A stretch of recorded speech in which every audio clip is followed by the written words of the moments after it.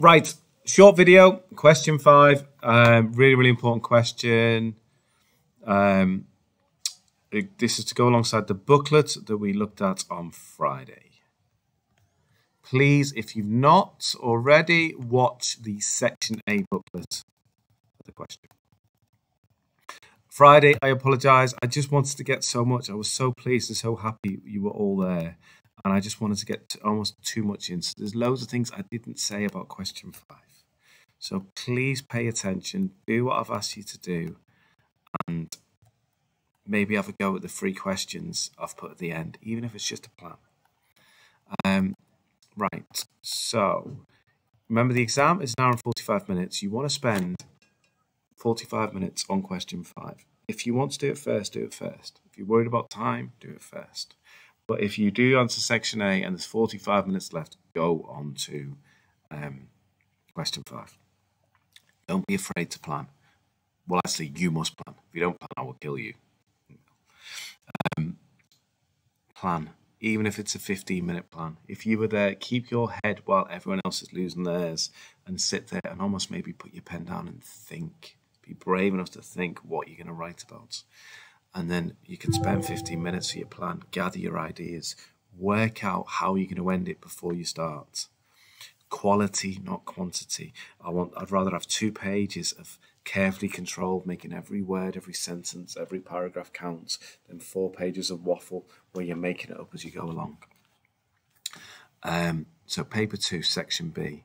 It is explain, argue, persuade. I argue a lot of these things cross over. Arguing is the same as persuade. Explain, slightly different, you're just being clear. But instruct and advise is also, in a way, persuade. But they're different formats that could come up. If a letter comes up, you can pause it. They're the kind of things they are looking for. Remember the way, and I'm not going to do it, but I've taught you to remember the difference between sincerely and faithfully. Who the F am I writing to? You don't know the name, yours faithfully. If you know the name, you're writing the letter to Steve sincerely. So make it look like a letter with the address, dear sir or madam. And at the end, remember, you have yours sincerely almost floating in the middle below your last paragraph. Article. I've shown you some examples of an article, but headline, and then underneath headline, and then you can pretend you're a journalist by your name, and then underneath you can have something explaining your view in terms of the strapline. Like that example there. See, headline, your name, and then maybe this bit, you're explaining your view. Leaflet has never come up before.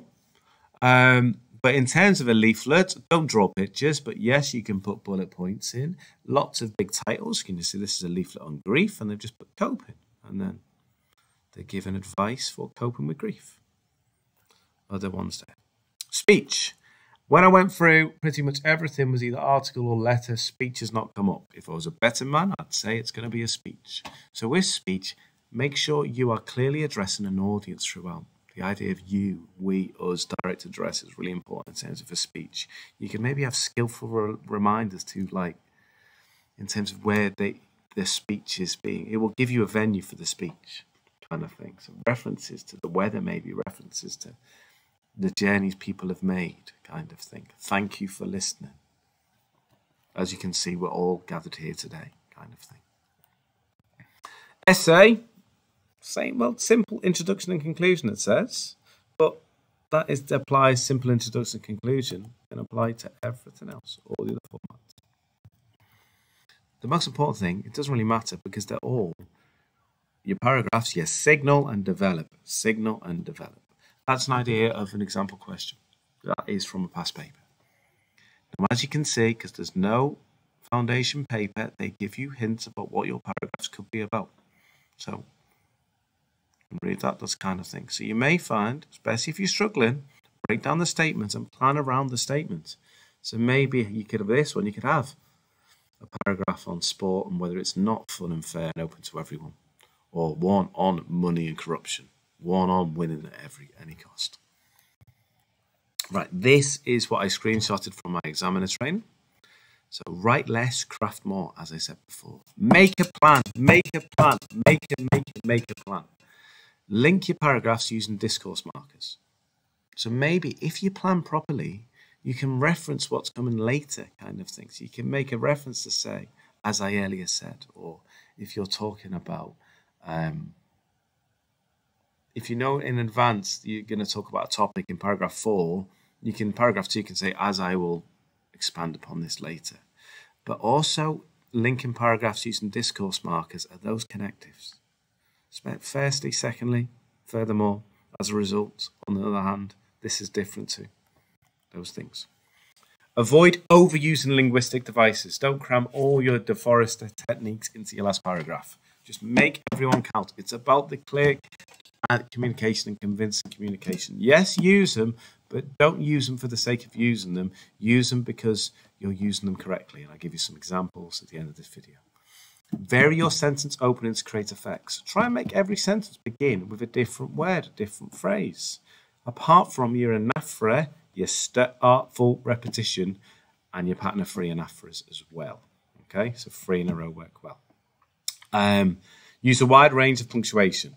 Question marks, speech marks, apostrophes for possession or omission, colon, semicolon. Okay.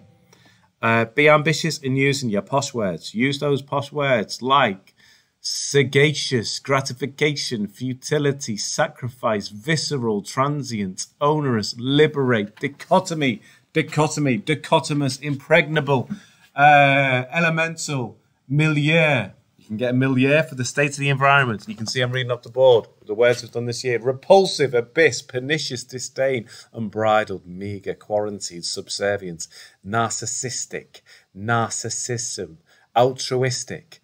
If you try and get narcissistic into it and learn how to spell it, learn how to spell a really posh word that you can get in like pernicious or callous or avarice or philanthropic or misanthropic or philanthropy. Get your posh words in. Proofread what you've written. At the end of every paragraph, before you start the next one, go back to the paragraph, check it for everything. Check it for everything and tick off your techniques that you're doing the plan, which I'll show you later. Right, possible ways to plan and show on the sheet. Now, on Show My Homework, actually, at the back of your booklets, you've got that plan. So let me just minimize this so you can see it.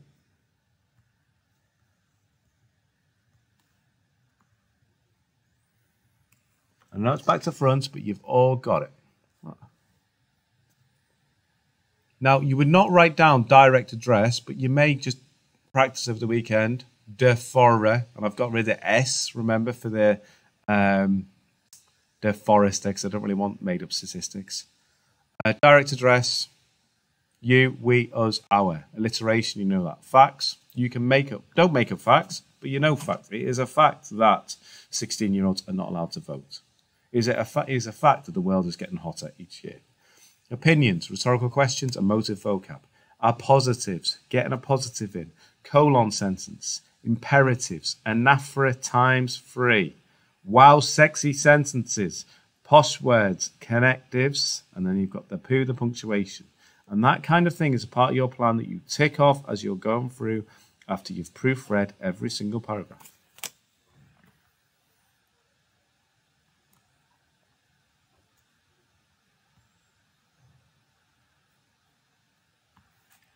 Now, you've got 3 examples in those booklets, along with the plan, about different ways of different ones. You've got the one about 16-year-olds should be allowed to vote. You've got one about it's tougher for teenagers today than it's been for any other generation in society, and you've got all the techniques. I've highlighted this booklet. If you're not, I've scanned it in, and it's on Show My Homework too. And then you've got something from year 7, but I still think it's really good and it applies. Poor old Elsie the Village, who is a letter about why the village should not be stopped going through St. Agnes. Now, possible ways of planning. Yes, you show on the sheet with the techniques in the middle. And remember the example we did where you come up, don't go paintballing. Remember, do not go paintballing like a little year 7. So spend a minute to get down all your ideas in relation to the statement. And then once you've done that, think about your 4 big ones. Save your strongest one till the end. So make your most convincing argument, the most compelling one, at the end, number 4. And then that way, the last thing the examiner is thinking about before they start thinking about what mark it's going to be, you're leaving them with the most convincing argument. But the head and the tail, grab the attention straight away. So grab the attention straight away, and please look at the examples. Now, often it could just be an anecdote, personal story. In the examples I've given you, the anecdote for the should 16-year-olds be allowed to vote is just strong emotive language. You can read it, and in terms of the idea that we see them on TV, we see children fighting, that they should be seen and should be not heard. Read the example. The other example one, similar one, personal anecdote. You can make it up. You can pretend to be someone else. You can pretend to be a 25-year-old single mother if you wish. You can pretend to be anything. Don't think that the examiner is going to come around and check that you are that person. So you're making it convincing. So with this one, tougher for today's teenage generation, I pretended I was a student when I found out that they were changing the grade boundaries. And it's talking about how I felt at that point. So the anecdote grabbed the attention. And then with the one at the end, it's talking about poor Elsie, who is struggling along Pig Lane because the bus has been cancelled and she can't meet her best friend. And she ended up in a hedge because she's getting run over almost by a speeding car that she never saw. And then the end goes back to Elsie saying, make this change, and Elsie can actually go to Tuesday Club again with her friends. Now, I was going to show you a Waterway Aid advert and any kind of charity advert, which is on the daytime TV, it's full of them. And notice the structure, what they do at the start is another way of thinking about your head and your tail. It's like a negative story to show emotion and grab attention. They will often start with like, let's say a donkey sanctuary advert with a poor donkey which is struggling, which has been beaten. And it's poor Johnny the donkey, and it's the idea, and it's got your attention. And then they go for the main body of the advert and the problems and how to help. And at the end of the advert, we have Johnny running for a field looking happy again. Now, that kind of technique is used in so many persuasive adverts for charities. That's the kind of thing you could use in yours. You begin and grabs the attention, shows the emotion. If it's on global warming, it could be on the idea of people struggling in fires in Australia or in New York at the moment in terms of the effects of that, or the flooding you see on TV. And at the end, it could be a positive scenario if people take your advice. So you can start off with a negative story, explain your view, go through maybe the existing problems, possible solutions to these problems, what we need to make these solutions happen, and then return to the opening and make it positive. Or you can go through the examples that I've got, the traditional Shaun the Sheep. Engage in opening, the end links back, and then your 4 signals and develops. 4 signal your topics. That one, important issues, and then you develop upon it. This one, suffragettes, and then we develop upon it. This one, Brexit, and then 16-year-olds have more of a future than a pensioner, and then we develop upon it. You don't have to use a counter-argument, but you please do if you can. With the counter-argument, remember, you state what your opponents think, and then you must say why they are wrong. So make sure you look at the examples of the counter-argument in that we went through in class, but especially that one. Right. Things to go in your plan as you tick off. I've already talked about that. On Show My Homework, I have put a link to the Wow Sexy Sentences again. But remember, I've done this with you for ages and ages and ages. So maybe your main body paragraphs, so maybe not your engaging opening or the tail, you're talking about your 1, 2, 3, and 4, and your Shaun the Sheep. Start with a wow sentence. Make one of them a more, or a less, further. Make one of them having a positive. Make one of them, the world is facing a terrible problem, state what the problem is. Make one of them a rhetorical question. Okay? So to make sure you are getting a range of sentences in each one. Just filming a video, sir. Mr. Warren, I'll be done in 1 minute. Right. The other thing is anaphora, triplet. So I'm saying try range of sentences. Don't write words, write music. Range of long, short sentences, medium length sentences, long sentences, imperative sentences, commands. Simon says commands. They are there. Simon says commands. Get them in, especially towards the end. Anaphora and the pattern of three. So just two examples which I think work. So here you've got, yes, our older teenagers are definitely seen. And then you've got your pattern of three. You see them raging at the older generations who are taking away their European freedom of movement. You see them raising millions of pounds for charity to help others who are also not treated equally in our world. You see them striking from schools and colleges up and down the country. Okay. Then here again, you've got a triplet of rhetorical questions. Surely for such a crucial issue as Brexit, the vote should have been given to more citizens. Could their Remain votes have tipped the balance in favour of Remain? Could they have saved the country from the cataclysmic catastrophe that has paralysed Parliament for the past 3 years? The beauty of using the head and engaging opening and a personal anecdote and make up a story that's happened to you or someone else or how you felt when you heard about this is you can use your metaphors, alliteration, personification, all those descriptive techniques because you're describing the emotion that you feel. Make it emotional and all. Make it convincing. Right. Direct address and imperatives you're going through. Our young adults are seen and now their voices must be heard. You've got an imperative in there. Simon says, our young adults are seen and now their voices must be heard. It is time that we trusted the next generation, blah, blah, blah, blah, blah. So get imperatives in too. Be careful with your counter arguments. So this is the example I talked about before. So I want you to pause it and read it and notice how it shifts. So I say what my opponents might be thinking. And then when my mouse is there, however, if this is your mind, then your mind is mistaken. And then I say why they are mistaken. So pause it and read it. You must.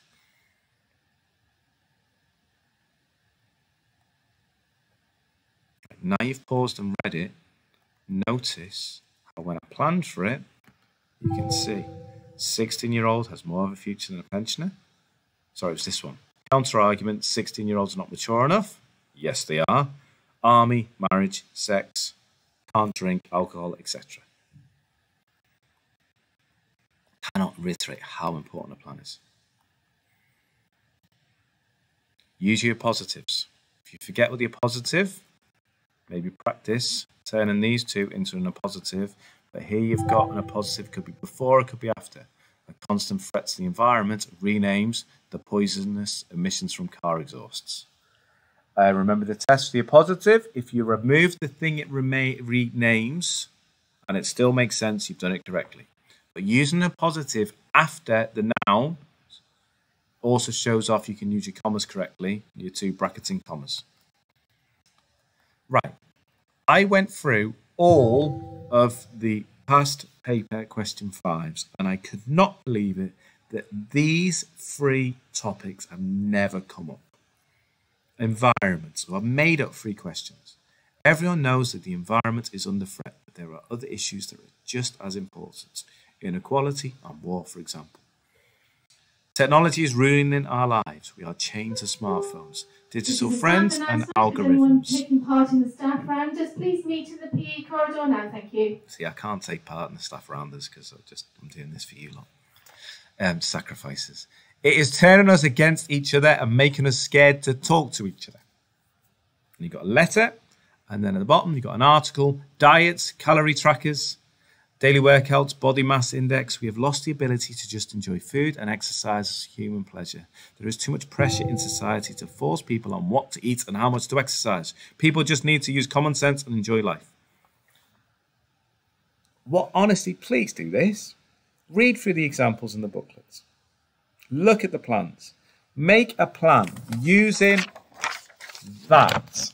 Make a plan using that for those 3 answers. Maybe not write all 3. Definitely you can write one of them. We won't do any harm. But write them and think about what you would say. And I would encourage you to do as I did with most of you last week. Just do the plan, but write the opening sentence. Write the topic sentence for each of your main 4 legs. and make one a positive, one a more, less, further. Make one of them a rhetorical question, maybe. Make one of them a colon sentence. And then think about what it's going to be. How amazing would you feel when you're walking along this corridor on Monday afternoon and you know that a similar question has come up and you knew exactly what to write in the actual piece? Or at the same time, just by doing this, it's going to help you. And how amazing would you feel if you have a go at Section 8 past paper? Okay? Paragraph or I will kill you. Plan or I will kill you. Signal your paragraphs, topic, sentence, and develop upon them. Okay? They are the most important things. Good luck, everyone. Best summer of your life is coming up soon. Thank you.